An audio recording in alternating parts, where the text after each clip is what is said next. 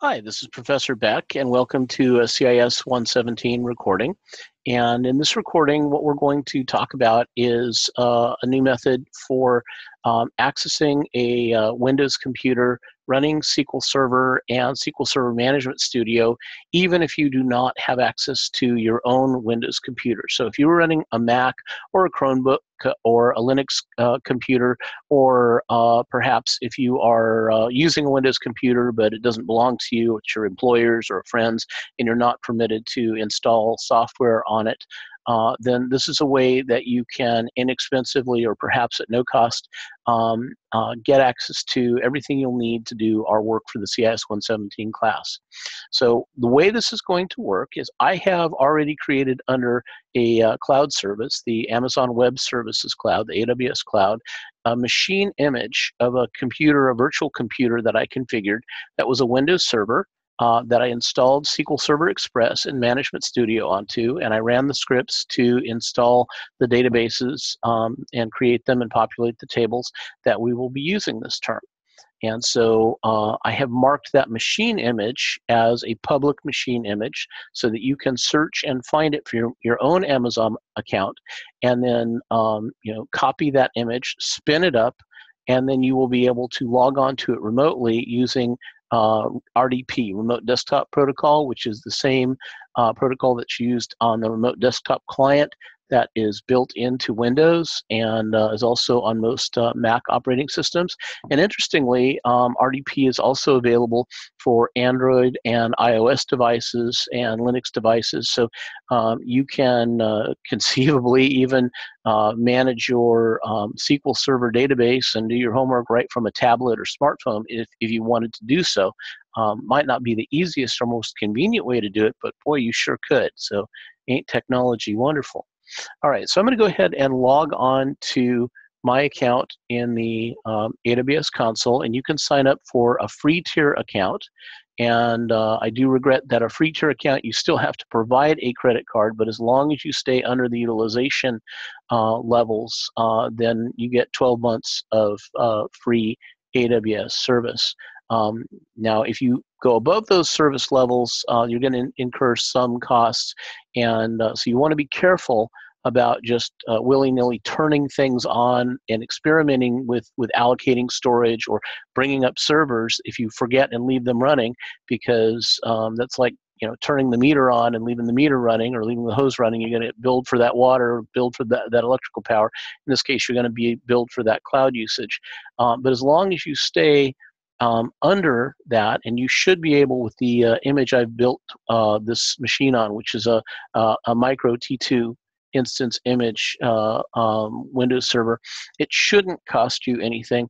I would still recommend that you be conservative with it. So you might want to, after you've done your exercises, go ahead and you don't want to terminate the instance, but you want to go ahead and spin it down, suspend the image so that it's not consuming compute power when you're not using it, and that should help to make sure that you stay under the cost threshold that would cause you to incur some actual charges. But again, the caution here is it's your account, you're responsible for it, so I can't promise that what you do won't incur charges. You should always double check that with Amazon and take a look at your billing frequently. Okay, so I'm going to go ahead and log in here. And this is my Yahoo email account that I've logged in with. So this is not the instructor's account that I used to create the AMI image. So I'm coming in just as if I'm a student. And there are quite a number of different options here under AWS for storage and appliances and network configurations, all kinds of wonderful things you can do in the cloud. What we're interested here too is the Elastic Computing 2 platform, the EC2 platform. And so I'm going to select EC2. And I'm going to come down here to images, and I'm going to look for machine image and AMI.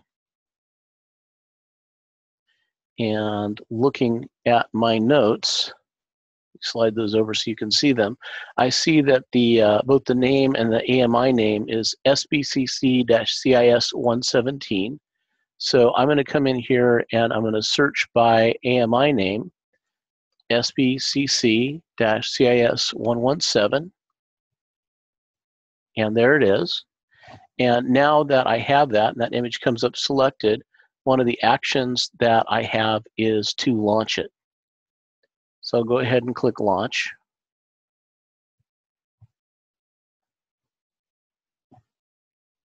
And I'll pick a T2 micro free tier eligible, which is what that should be, and go ahead and review and launch that. So I'm going to launch a copy of SBCC CIS 117,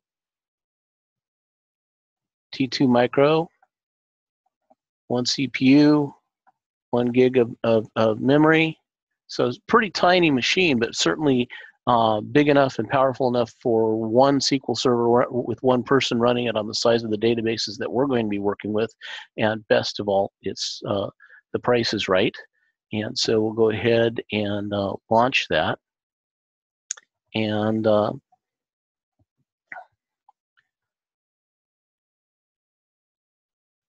let's see, for you guys, what would you like to do with the key pair?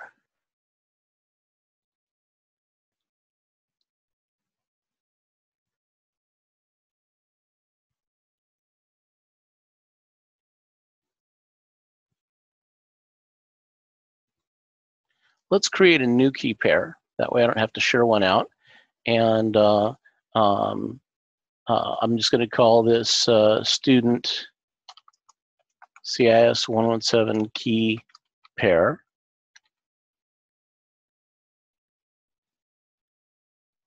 And let's go ahead and I'll save that someplace where I can find it later. And I've got a folder over here that I keep for my AWS stuff.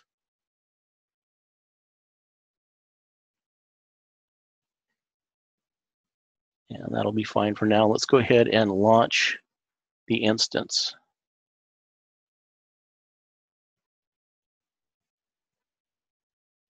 The instance is now launching, and this can take a few minutes because what it's going to do, it's going to allocate 30 gigabytes of storage and a virtual processor for you, basically load a whole copy of that virtual machine image and get it running for you. So we're going to wait now while that finishes up.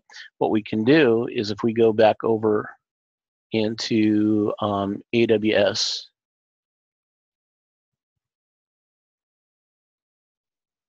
into the EC2,